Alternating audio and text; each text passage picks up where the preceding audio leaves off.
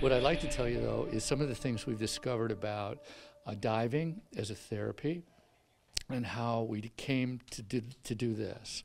Well, we're going to reveal tonight, and Tina Marie is going to reveal it. I started diving in '76, knew it was therapeutic right away.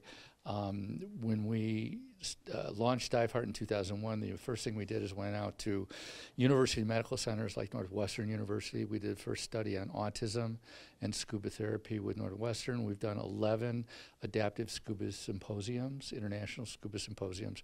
People from Duke, from Northwestern University, from Shirley Ryan Ability Lab, all sorts of stuff. And we've seen the benefits over the years, and we said, you know, this would be great, but we can only bring, like we're going to Cozumel in December, and we're bringing 50 people to Cozumel, right, 10 adaptive divers. We have to worry about weather. We have to worry about all sorts of stuff that could curtail our trip. So what we're going to do is, what our goal is like, how can we do this and scale up?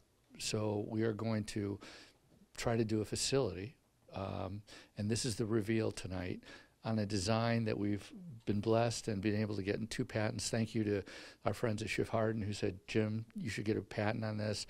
And so second patent came through the first quarter this year. And that has allowed us then to say, you know what, let's really pull the trigger. So we hired a feasibility company.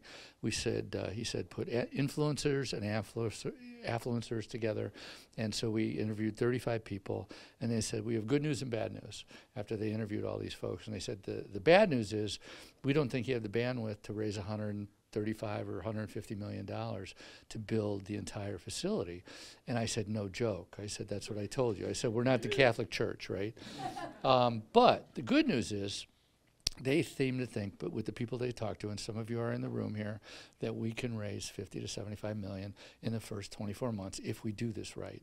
So we're hoping that tonight, as friends and supporters of Diveheart, I mean, we love you all, and we're so glad you're here, and we're hoping, we know you share the vision, and we're hoping that tonight you can help spread the word and share what our goal is to make this vision a reality and to scale it up and share it with the world. But now it's one of our special friends who is Amber.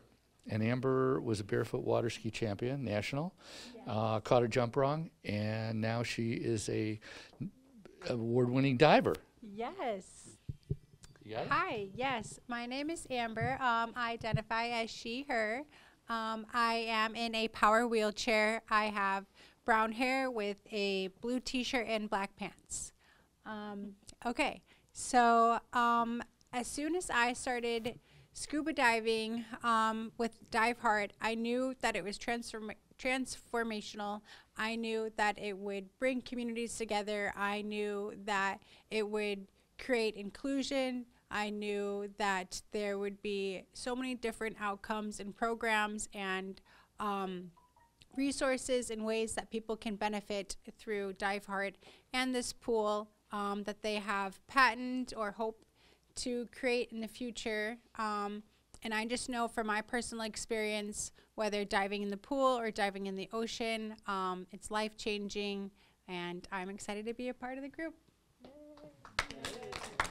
Thank you. Well done. Okay, my turn. I want to say thank you to everyone who came tonight. You are all supporters. Many of you have been through this journey with us for the past decade that we've been officially dreaming it, right? And Jim and I still sit down every once in a while and we kind of go, okay, what if this happens? What if that happens? And it's really exciting to me because it's really happening. We're going to run at this. This is going to be our big chance to make it happen in reality for not just us, but for all the people that we want to help. And that's where it really makes a difference in my life and in Jim's life, I'm sure. So what does it look like? Let me show you. We need a drum roll sound. Da-na-na-na-na. I got it.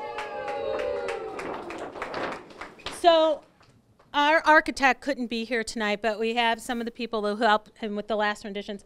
This right here is the pool.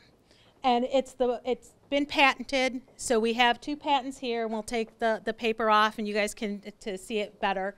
But the idea of the pool is that it telescopes down. It's meant for safety. It's meant for us to be able to put a maximum amount of people in it and keep everyone safe, and to be able to do research and rehabilitation and training and all of the things that we know make lives better. So on top of this, I need to show you some of the beautiful renderings that happened.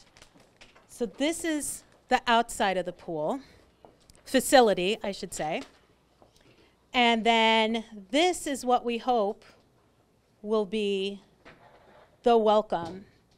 So, and if you ask Jim, if someone gives us enough money, I'm thinking he would let me be renamed.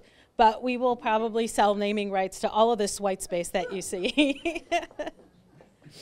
and so that is what we're hoping will be in existence probably within the next 60 months. Right? Come on, Mackenzie Scott. We just need a couple of billionaires to give us their chump change.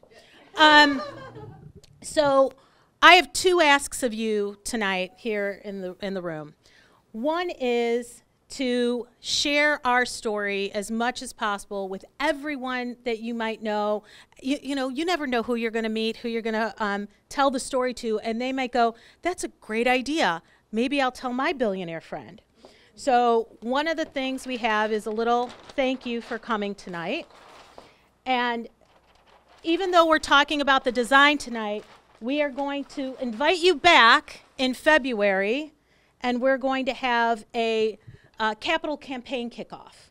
So that'll be happening on February 15th. So, and then on the other side, you have our pool design, so you won't forget. And if you use the QR code, it will take you to our website or a web page that talks all about the pool and what we hope to achieve with it. The other thing that I'm challenging you guys to do is we have a pledge card here. Now, I am not asking necessarily for money, although money always hurts. That doesn't hurt. What we're asking is if you could please pledge to connect at least 5 people with us. Someone who may not know us, someone who may not know about the project if they do know us, and share the project with them. We're also seeing if you might be interested in becoming part of one of the outreach teams that we're doing. There's a lot of work to do. There's a lot of stuff to do for us to get the word out about this project. So if you want to help us with that, we will have something for you to do, guaranteed.